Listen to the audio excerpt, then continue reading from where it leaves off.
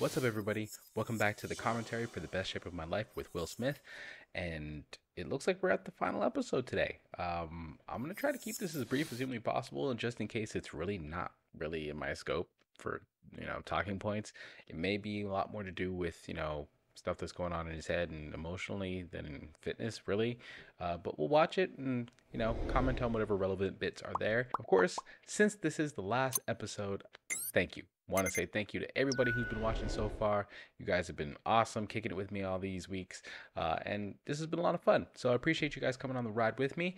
Kind of sad this is the last one, but nonetheless, I feel like everything that is good must, of course, come to an end. So without further ado, let's get right into the episode.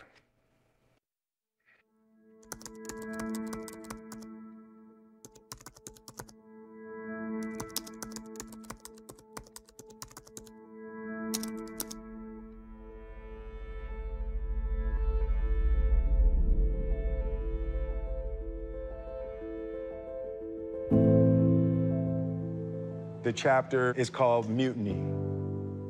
Whip My Hair was a platinum global record. Willow was 9 years old and had landed a 30-day European tour. Little girls around the world were whipping their hair. The iron was hot, and it was time to strike. One night, Willow comes off stage in full post-performance bliss and jumps into my arms. I'm finished, Daddy. I'm ready to go home. Well, you can't be finished, sweetie. You just started. You have a few more weeks to go. It doesn't matter to you that I'm done, Daddy? Willow said. Well, of course it matters, baby, but you can't be done. You can't be finished until you complete what you promised to do. I woke up the next morning rested, a proud father ready to continue the Smith family conquest. Good morning, Daddy, Willow said so joyfully as she bounced to the refrigerator. My jaw nearly dislodged and shattered on the kitchen floor. During the night, Willow had shaved her entire head, totally bald. I had become a version of exactly what I was running away from.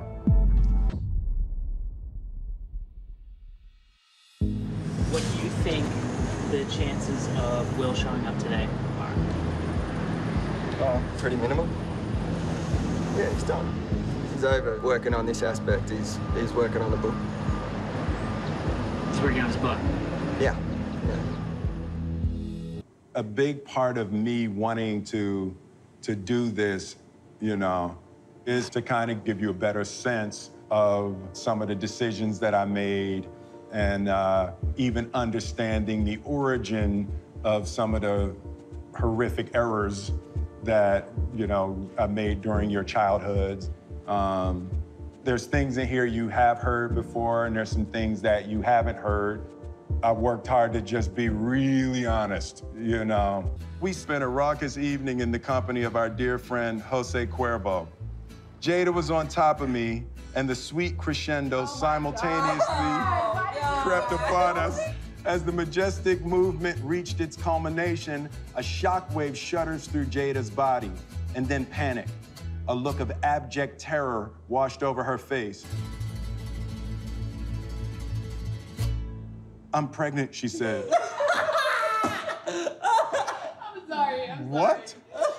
Babe, I'm not.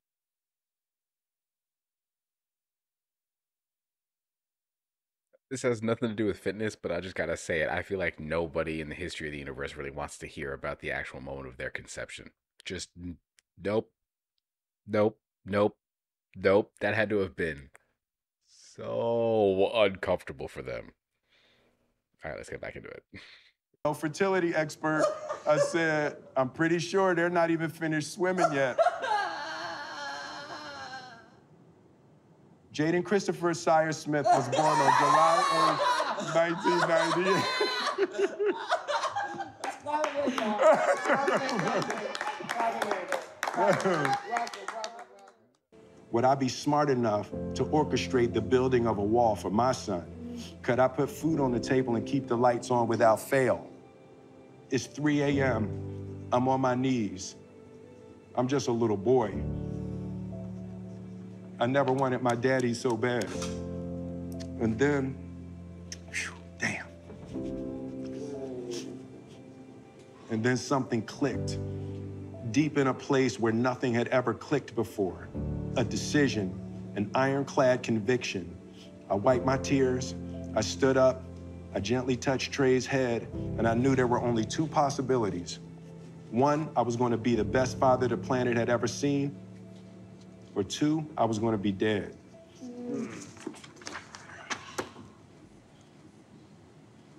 After Earth was an abysmal box office and critical failure. And what was worse was that Jaden took the hit. Jaden had faithfully done everything I'd instructed him to do. This is why I wasn't going to do this part tonight. Jaden had faithfully done everything I had instructed him to do, and I had coached him into the worst public mauling he'd ever experienced. We never discussed it, but I sensed that he felt betrayed, and he lost his trust in my leadership. But at 15 years old, when Jaden asked to be an emancipated minor, my heart shattered.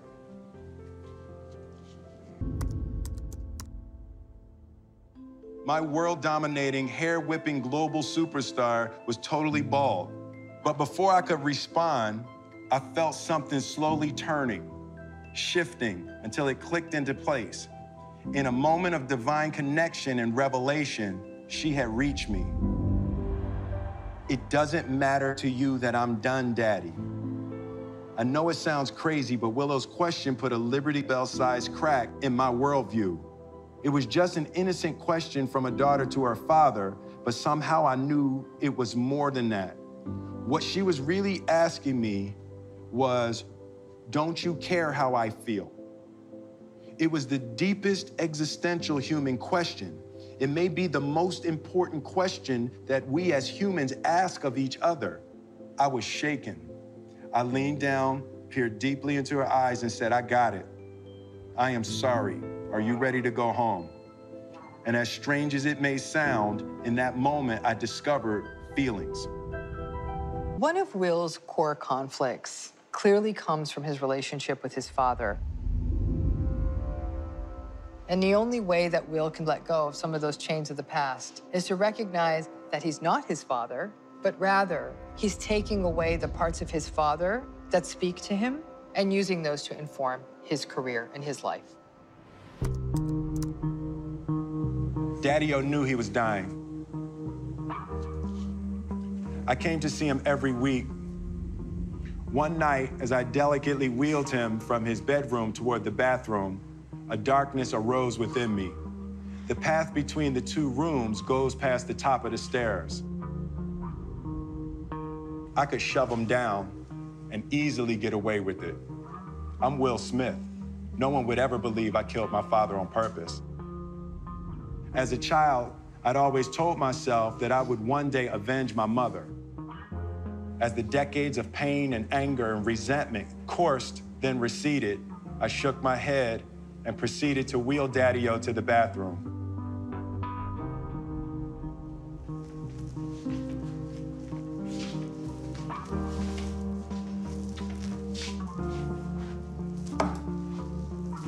Hey, Dad, I said nervously. Okay. You did good. He took a pull off his Tarot 100, turned his eyes back to the TV. He didn't seem like he was ready to go there just yet, but I was. I'm saying you did a great job with your life. And when you're ready to go, I want you to know that it's okay. You raised me well, and I got it from here. I'm gonna take care of everybody you love. Daddy-O nodded his head, his eyes welled. The soldier was gone.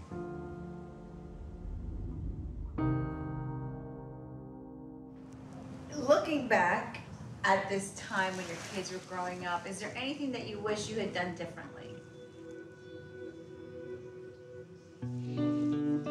Oh, that's a tough one. There's things that I regret doing the way that I did them. I'm about to tear up myself over this.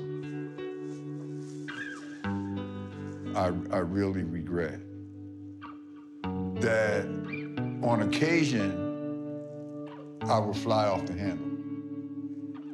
And I wish I had that ability to give things more thought before reacting.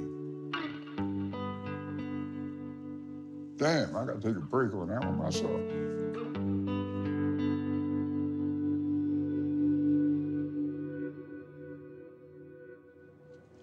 I'm happy for him. I don't think things went exactly as planned, but it's about peace of mind, isn't it? Like, we're all trying to find that, I think. For me, I do it for sanity. I know that when I go for a run, I'm a better person. It's very grounding. And I think, you know, what we got to accomplish during the time, I think he learned a lot. He's well on the way to maintaining that healthy, sustainable routine. Yeah, I think he did awesome. I'm really proud of him. The only way to actually create balance is to have boundaries. Will, like any of us, is looking for something sustainable, something that could be about a lifelong commitment to his own sense of balance between body, mind, and soul. You're out here solo today. I don't consider you with me to be solo, Jazz. Okay, well. You are somebody. Repeat after me, Jazz. I am. I am. Somebody. Somebody. I am. Okay, I am Somebody. There you go. All right. Peace. Hey, see you, man. Big ups, good stuff. He's back. He's back. Y'all saw that. Everyone saw that. I was not prepared for the level of pain and drain that would be in this journey. Revisiting of trauma and relationships and all of that, like, I had no idea how debilitating that would be. All right, so here's my last one. Sometimes achieving the actual goal earns you almost nothing, but the journey itself teaches you everything you need to know. Season 2? Yeah, we should just start season 2 right now.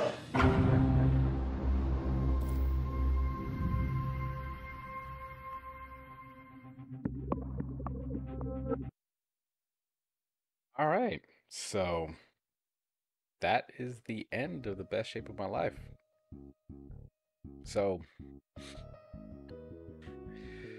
it was mostly to do with Will's mental state and emotional state. And I think personally, I feel like in terms of fitness, health and fitness, really, I feel like it's all one big thing. I look at it as sort of like a monolithic beast, which that includes all those sorts of things. It includes, you know, your physical capabilities, your strength, your endurance, you know, that sort of thing, your power, but also your mental state, your emotional state, and lifestyle choices that you make that will either hurt or negatively impact all the factors previously mentioned. So it's important. It's extremely important, and it often ends up coming up whether you want it to or not during the journey of transformation. An individual, like I said, as a whole is comprised of all these things. When you're talking about the health and fitness of an individual, there's all those factors to consider. And so when you're trying to transform somebody, when you hit a sticking point, chances are it's because there's something you're not addressing that's laying, you know, hidden within there. And, you know, you can dig into the exercise, you can dig into the nutrition, but chances are when you dig deep enough, what you find is some sort of emotional, psychological issue laying beneath the surface, percolating, something that's been festering for who knows how long. Which is interesting because in certain individuals it manifests itself as a sticking point that stops people from being able to achieve certain things. In other people, the very reason they are who they are and are capable of what they're capable of has everything to do with the darkness that sits in their past. And I guess you kind of see both sides of that in this journey with Will Smith, which is one of the reasons why I think the honest view of all this is so important and makes such a big impact with what it says by the time you get to the end of it. You get to see Will Smith as a whole person, as a regular, normal individual. He's very clear about that at the end there. He says, I am subject to the exact same, you know, sticking points, problems, challenges, cravings, issues that all of us are subject to. I just so happen to be Will Smith. That's the only difference between you and I, and it comes with fame and fortune and all that sort of stuff. But I'm still a human being at the end of the day, and I'm affected by the world and my life and the things that go on around me, just like any other human being is. We talked a little bit about the idea of this sort of like darkness that's kind of caused him to second guess his decisions, to make bad decisions, to in certain cases succeed. And it all very much relates to the fitness journey, the idea of like the sort of shadow, that darkness that hides in people, and its relationship to one's fitness journey is very clear and interesting. It's funny. I feel like, and hey, if you want to challenge me in this in the comment section, if you want to put up a challenge against this and, you know, say your piece, feel free to. I look forward to hearing about it. But I very much believe that a lot of the most elite people in most fields, but very much so in the fitness industry, have some sort of dark thing hiding away in their past. Usually the thing that's propelled them to where they are, the rocket fuel, is something usually pretty dark, kind of negative, and usually the source of some sort of like pain or emotional trauma, and it's just propelled them like rocket fuel to the upper limits of human capabilities and physical fitness. Usually one doesn't try so hard if they don't have any sense of motivation or anything really pushing them from behind. And usually the things that push most people happen to be pretty messed up, not that great. Again, if you want to challenge me, go right on ahead. This is very much anecdotal. I'm not going off of science with that one. So what did you guys think about the episode? What did you think of this series? What are your thoughts on the idea of negativity and darkness and tragedy and trauma being a sort of rocket fuel for one's success by way of creating a sort of indomitable spirit and almost insane quality to one's ambition? Do you agree with it? Do you not agree with it? I'd love to hear what you think. Comment below. Let me know. Of course, please hit that subscribe button, hit the like button. It helps, you know, the channel, and of course helps get this, you know, promoted to more people. And that's hugely beneficial because that's what we want to do here. We want to spread this word, you know, of solid, positive, fitness related content, more often than not based on scientific evidence. Today, this is, you know, much more about, you know, the feelings and just the vibe and personal experience. More anecdotal, but still nonetheless important in this particular context. And yeah, of course you can join the galaxy, become a star in the galaxy, and support what we do here, which, like I said, super important, dope stuff. And of course, stay shining, because the galaxy can only be a bright and beautiful place if we all shine together. Peace.